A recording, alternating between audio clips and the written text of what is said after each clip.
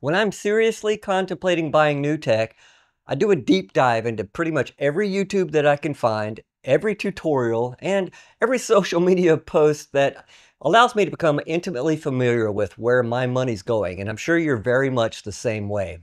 But when it comes to an enclosed Core XY 3D printer that are becoming very popular, and rightfully so, I've noticed a similar theme of remedies for best practices. So knowing that this wasn't going to arrive for a while, I printed some improvements such as a riser, a PTFE tube redirector, vibration control feet, and most importantly, a name tag. That's right, I have to have my name tags. So when I'm talking to members of the team, I can just call out the name of the printer and they know exactly where to go.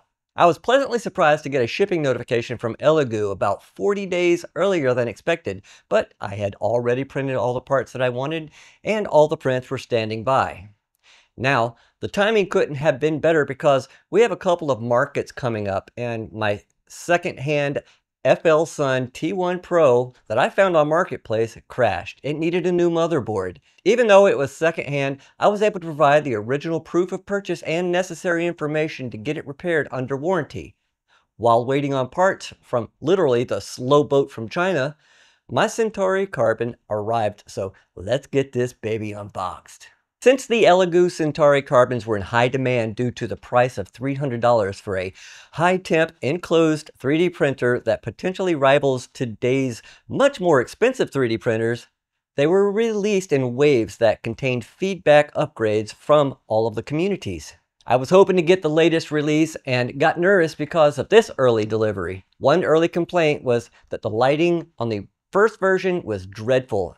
And the other main issue was there needed to be a port for the upcoming multicolored delivery kit. So during this unboxing, let's see if we get both of these changes and live happily ever after.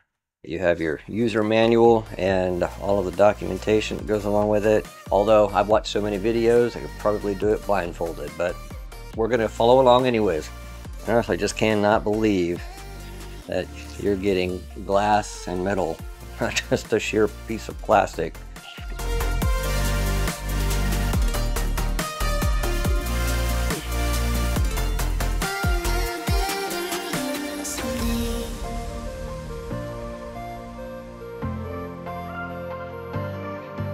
Looks like it's going to sit up here perfectly. I don't have to worry about it falling off. It's got plenty of space on both sides to stay up here, so that's a plus.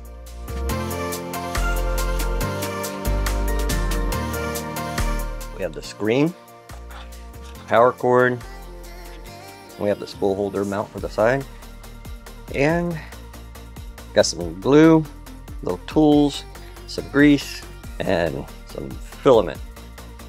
That's a small roll, I guess, for the Benchy. You've got a USB drive here that you can probably have models on, and some replacement parts, kind of like a nozzle cleaner. So I'll put that over here. I take this off the top here. This little clamp. Right off of there. The cardboard off of the print head.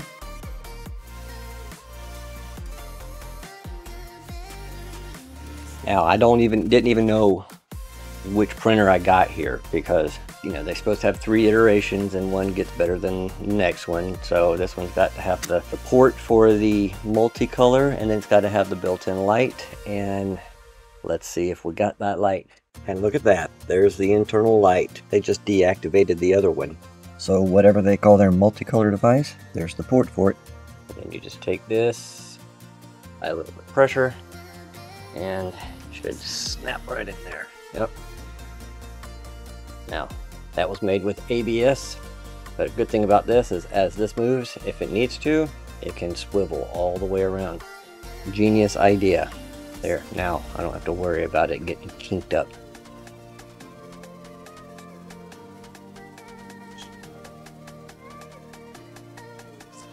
Voila.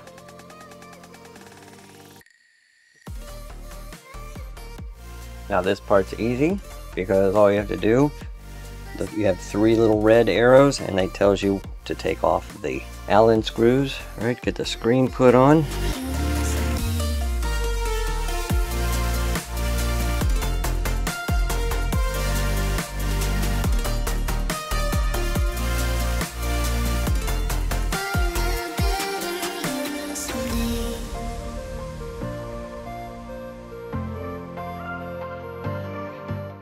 now that all the screws are out of the way, we have one last thing. The spool holder.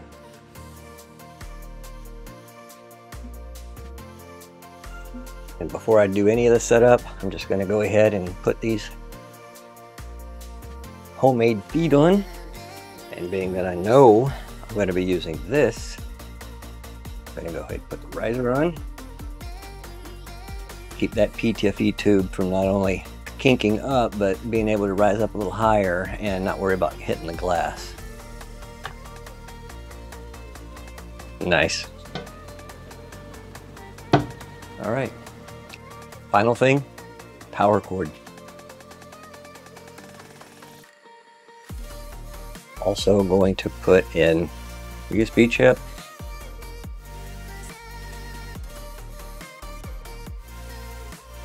See any lights on it here yet, so.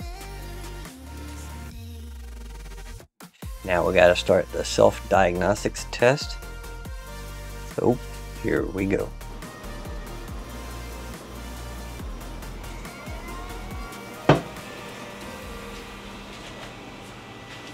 Got to go through nozzle heating, heated bed heating, heat break cooling fan, mainboard cooling fan, input shaping, and automatic leveling. So we'll be back when it's done. I don't want to jinx myself, but so far so good. Did all of the calibration, and the first print, I'm not doing a benchy. Friggin' hate benchies. But I am putting the side holder for the top plate on the side, and it came on the USB drive, so I'm printing it, and check this out.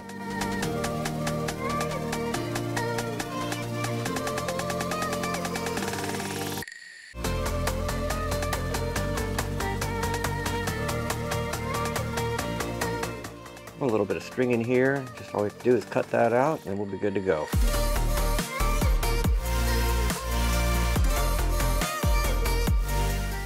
Obviously today was just an unboxing, but we're going to have a lot more videos coming out talking about some print comparisons with Creality, Bamboo, and FL Sun.